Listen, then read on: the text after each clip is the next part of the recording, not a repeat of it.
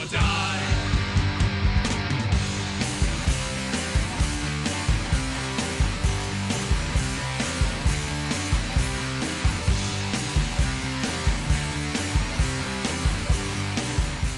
Hello and welcome to another exciting episode of the Libertarian Brooklyn TV show, Hardfire. My name is Dr. Steve Finger and I'll be hosting the show this evening. We're privileged to have as our two guests John Clifton, who is the Libertarian Party candidate for governor. John is a social worker, a submarine veteran, a longtime libertarian, and a previous candidate for the Senate. We also have with us this evening Dr. Donald SILBERGER. Dr. SILBERGER is a professor of mathematics at SUNY New Paltz. He's also a writer, has written several novels. Dr. SILBERGER is a previous candidate for Senate and for lieutenant governor. I think we'll start by asking each of our two guests to speak a little bit about themselves and their platform, and then we'll go into a few questions. John, would you like to begin? Certainly, and by way of peace and freedom, thank you. Grace be with you. Thank you for doing the honors. I'm usually in that chair. You're not going to sit in my lap, are you? No, definitely not.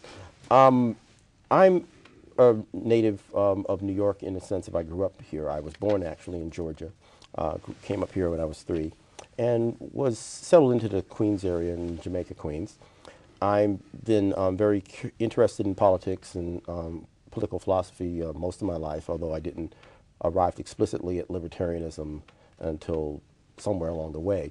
I went into the service as a fire control ballistic technician and worked on Trident and Poseidon-class submarines. Left the service to pursue assisting veterans, in social work, which evolved into other facets of social work over a decade. And during that time, really became active in the party and in libertarian ideals and in the movement. I ran for Senate in 2000 against Hillary Clinton. That was quite an experience in itself, and I'm now endeavoring to help the party bring back freedom to New York by running for governor. Okay, thank you, John. New York certainly can use a little more freedom. Dr. SILBERGER, would you like to tell us a few words about you and your platform while you're running? Well, I would say, first of all, having been born in Pennsylvania and moved all around the country, I've left a little bit of myself everywhere and brought part of the rest of the country with me. And one of the things I discovered about myself very recently, just before 1990, is that the name I've been giving to myself politically all my life, which used to be socialist, leftist, was actually libertarian. So the people that I'm attempting to talk to with this show are the people who classify themselves by some other categorical name, but who are in fact libertarians as I was, and who may not know it. And I'm not going to try to wheedle around issues in order to appeal to the so-called middle ground, which is usually a ground that has relatively little talk but a great deal of propaganda behind it. Instead, I'm going to try to talk simple, fundamental ideas in the hopes that others are appealed to by a fundamental, basically reflective and thoughtful approach. I'm going to keep my issues few in number and simple, because I don't expect, as a libertarian candidate, to get much of a hearing. We don't usually get covered by the media. I'm listening, John. And we don't have too much time to say what we have to say. My main issue in New York State is that the United States incarcerates a larger number and a larger percentage of its citizens than any other country on earth. I do not consider it an honor for our country to be the gulag champion of the world, and I oppose it. And Okay. my issue, therefore, is that issue which has incarcerated more people unjustly than any other in recent times in this country, and that is the drug war. Well, that's as good a place to begin as any, and libertarians traditionally have had very strong feelings about drug laws and the drug war, and we're all well aware of the fact that there is a distinction between the effect of drugs and the effect of the drug laws. And what we're seeing now is actually the confluence of both of them. And I know, John, that you have something to say about that, that you would like to make some changes in the drug laws for that reason. Certainly. That is one of the standard issues that have been perplexed and captivated libertarian minds for generation now. The way to bring back freedom to New York in the area of drugs is to take a comprehensive approach and understand that people who are average people who are not in prison or no relatives who are in prison, but the regular population should be made more aware of how they are affected by the insane war on drugs and drug prohibition. The nature of the law itself has started to be distorted in the nature of government, where judges are supposed to be independent of the legislature and the executive branch. But the Rockefeller drug laws, for example, take away discretion from judges that should be there. So if a lady is standing before a judge on a drug charge solely because her boyfriend slipped something in her bag, and she had no mens rea or guilty mind or intent to commit any infraction, even if she disagrees with the law, the judge should have the discretion to say, oh, this is what happened, so give her a tap on the wrist or whatever. But under the laws, simple possession requires X amount of years. The judge has to just dole that sentence out. That first of all, there's a question as to whether we should be regulating and illegalizing drugs to begin with, and secondly, if we do accept that premise, should the laws be as draconian as they are right? Right. There's some meager attempts to tweak the Rockefeller drug laws. The problem is the Rockefeller drug laws, and eliminating them is clearly a sound first step towards getting rid of this whole ridiculous drug prohibition. Other aspects of the drug issue that should be taken into effect is that we should protect marijuana users who are using it for, at least for medical marijuana purposes. I mean, good grief, the National Christian Coalition supports medical marijuana.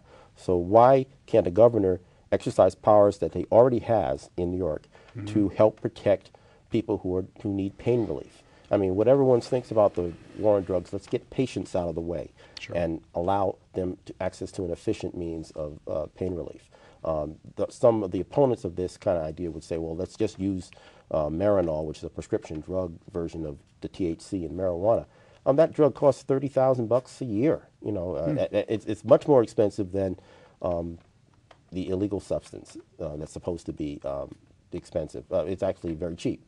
And therefore, it's an efficient way for people who are suffering, who have gone through chemotherapy and other kinds of pain, to relieve themselves of those problems. I just want to add that one issue that people don't normally think of as a drug issue, but it's a substance, has to do with cigarettes, which were recently been banned from restaurants. I'm for repealing the restaurant ban on smoking and allowing people to smoke whatever it is they want to smoke. Let that decision go back to businesses and to customers where it belongs. So you feel that the owner of the business should be the one to make the decision? Yes. And then customers can either come to their business or they could leave the customers, the market should be the regulators of what happens to institutions that allow smoking, and not some regulators who've decided that this activity is too unhealthy. What next? Okay. Skateboarding made illegal because people who trick off or whatever get injuries?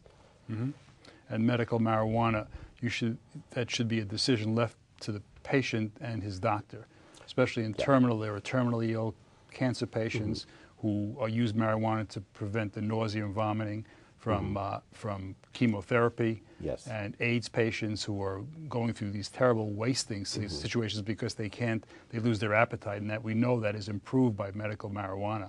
And what a humane governor can do is enforce and protect medical marijuana and patients' right to use that as one option for pain relief. So as governor, you would be loath to enforce laws against medical marijuana? Correct. Okay, I guess you agree with that also, Dr. Silberger. I would agree with that, certainly. I think that all of the points that the next governor of New York State, John Clifton, has been making are good points. I think that there's obvious injustice in the application of the law. Injustice in what way? Well, injustice in the sense that the poor can't get a very good hearing. Those who are well off and can afford expensive attorneys don't go to jail no matter what they've been involved in, whereas those who are nailed for possession with enough substance for conceivable sale might be salted away in prison for decades. So that would certainly be a situation of injustice. The stupidity of the laws is another question. There's injustice in stupidity itself. The idea is that people are going to be prevented from engaging in an activity by making the consequences of that activity much more dangerous and harmful than the activity could conceivably be by itself. As if, for example, the smoking of marijuana on a regular basis is going to harm somebody more than being kept in a steel box for 20 years would harm that person. So if You people feel the laws are actually more dangerous than the substances themselves. and the enforcement thereof, and the enthusiasm for incarcerating people, and for creating a society which lives off a prison system and lives by incarcerating more and more people. Now, I would ask my boss, John Clifton, when he's governor, to appoint me as head of a commission to review prison sentences of people in jail in New York State. And the idea would be that those people who have caused no harm to anybody, that anybody's going to complain about, and have killed nobody, have not robbed anybody, have not defrauded anybody, have exchanged for money or otherwise substances or materials which both parties to the agreement find acceptable and the terms acceptable, those people do not belong in jail. Violent criminals belong in jail. Murderers, rapists, assaultants, and people who commit fraud, people who steal In other words, pension you would be in funds. agreement that we should not be pursuing victimless crimes. Correct. That's crimes in which the there really is general no- idea. Right. Yeah. Well, what do you say, just to play the devil's advocate, what do you say to people who believe that if drugs were to become legal, they would become much more widely used, much more widely available, and that children might begin using them? If we legalize drugs, does that mean that children would be able to use drugs also? Let me deal with that a little bit. First, when were the problems greatest? Before the laws occurred or afterwards? My suggestion would be that both the effects of the law of the abuse and the extent of the abuse has increased after the laws were created. Just as hard liquor was produced largely in the United States as a consequence of alcohol prohibition between 1919 and 1932. And hard liquor is a little harder on you than wine or beer, which were the beverages of choice before. Such substances as crack are basically a creation of the drug war itself.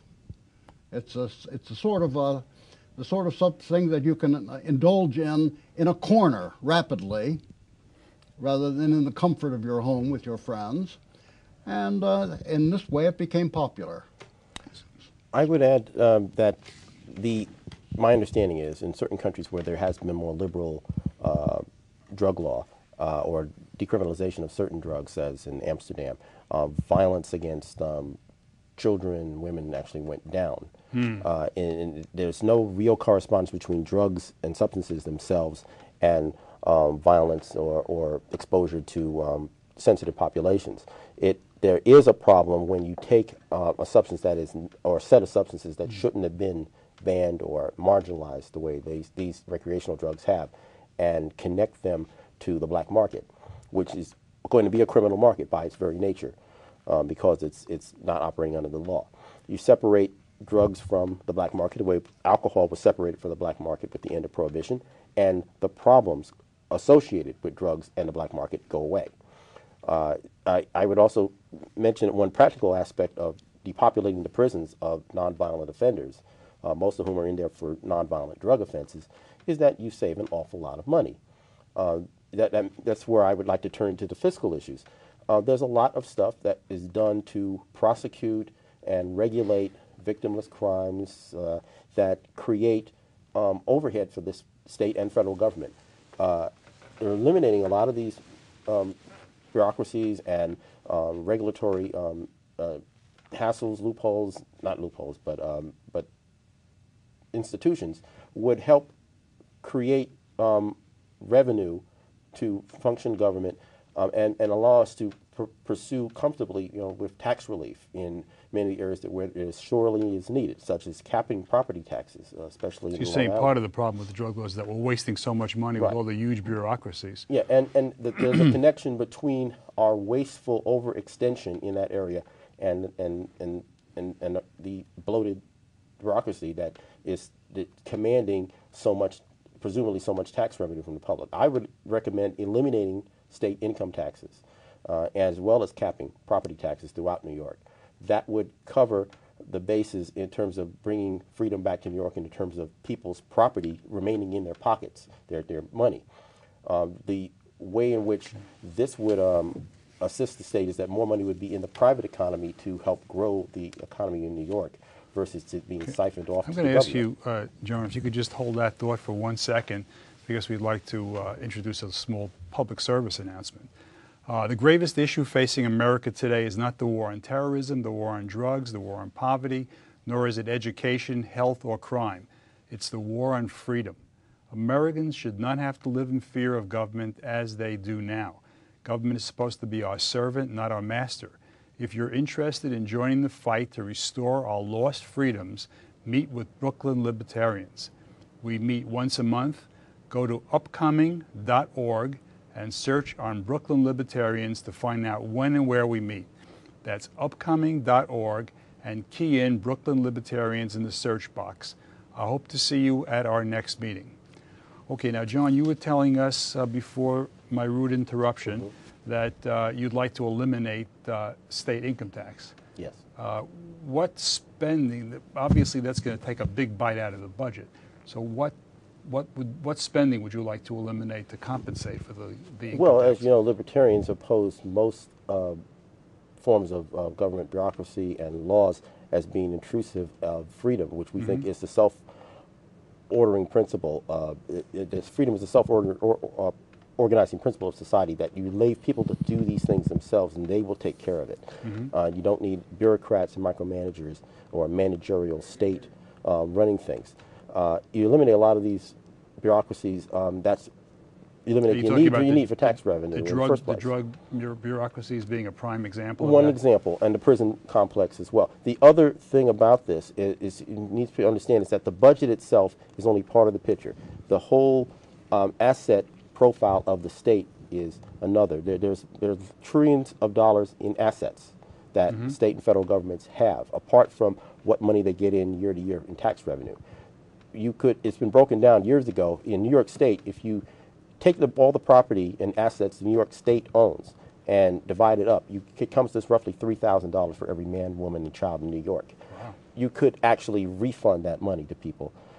You could actually save a lot of money also in terms of the institutions that were, Are you talking about selling real estate that the state owns and selling houses? assets of that that nature.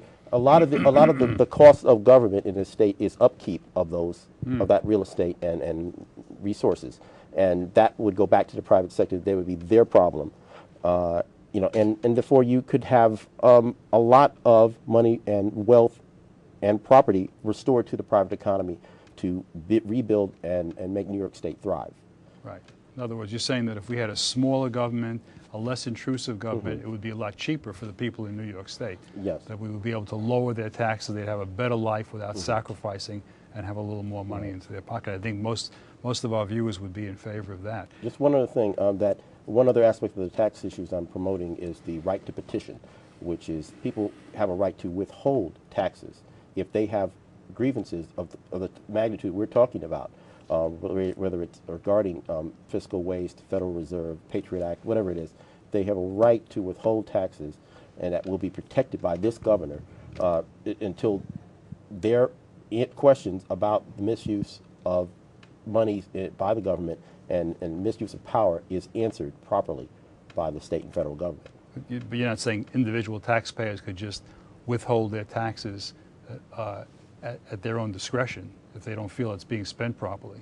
That is the fundamental right of a is not to republic, pay. that popular sovereignty. That is what the substance of the Declaration was about, that they were withdrawing their support for the British Crown and demanding separation based on the tyrannical actions of the British government. And that's what the founders understood to be the bedrock of popular sovereignty that makes a legitimate republic.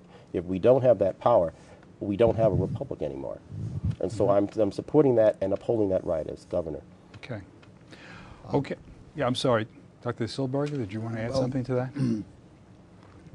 Whereas some of the spirit of what John has been saying about the tax situation in the country, I tend to support. I don't feel that I understand enough about the economics of the country and the way in which the institutions have to function, how they have to be funded to deal with that. Besides that, since it's extremely unlikely that I'm going to be in a position to influence this very much, I'd prefer to have people reflect on what might be accomplished by voting for a couple of guys who are extremely unlikely to get elected to the offices which they seek. And that's John Clifton and myself. Libertarians generally get under 1% of the vote. Mm-hmm. In fact, in this particular election, if we got 1.4% of the vote, am I right there, John? 50,000? Something like that. Then we become an official party, which means that we don't have to expend all of our exceedingly limited resources and time begging people for signatures in order to have our names and our party's name printed on the ballot so that you, the voting public, have an opportunity to vote for us if you so choose. Instead, we can push our issues. And I would like to return to the issue that I had been mentioning before. I want to intrude the aspect of corruption.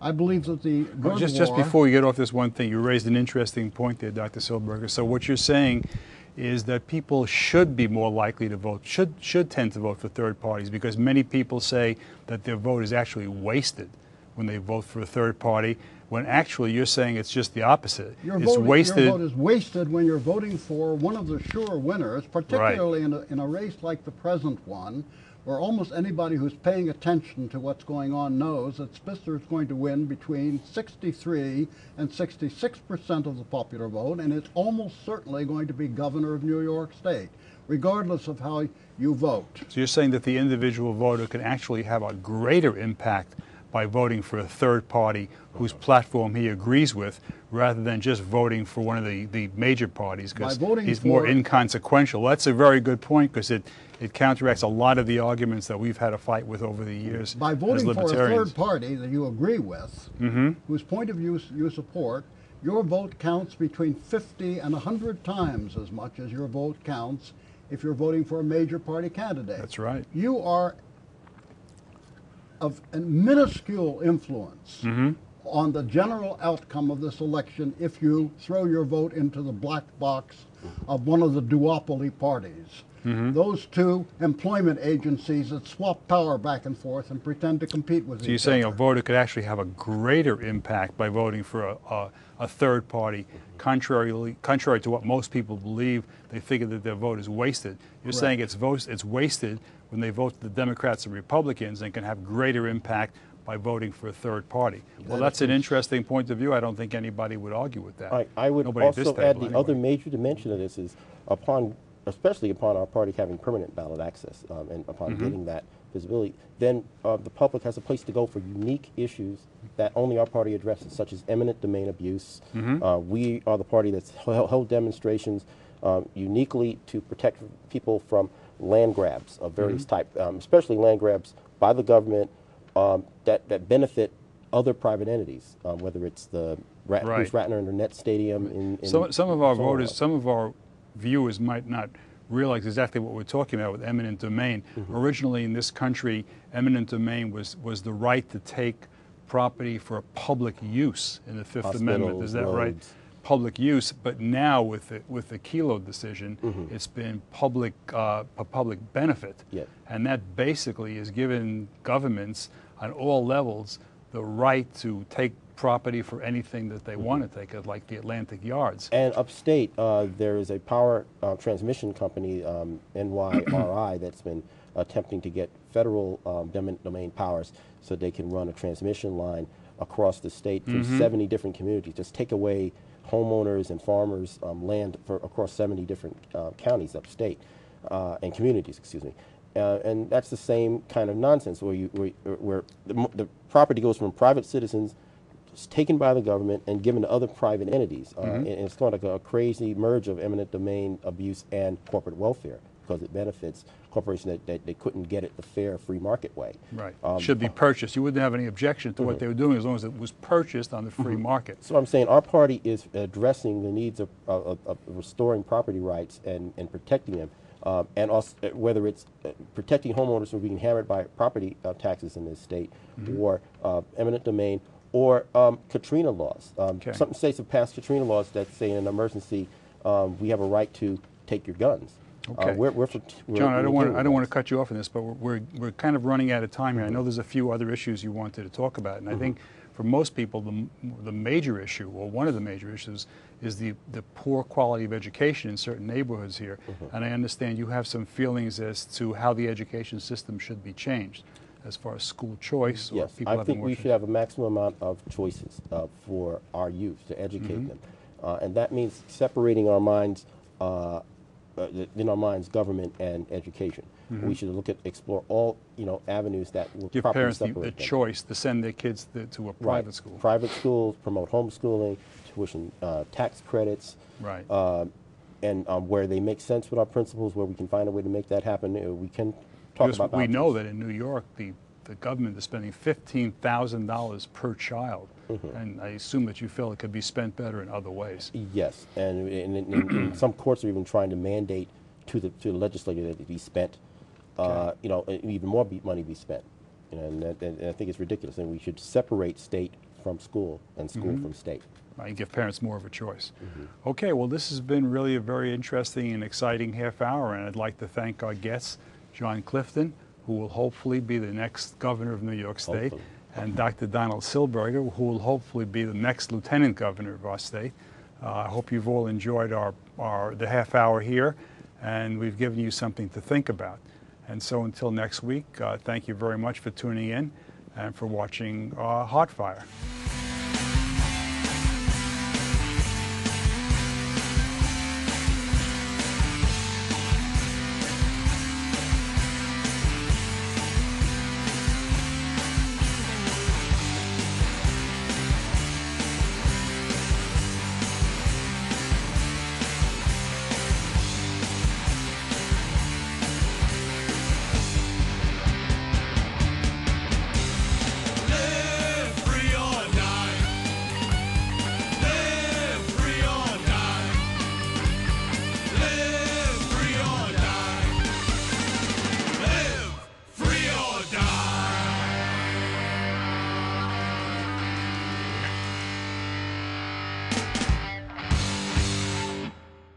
The founding fathers said, live free or die, not live for free or die.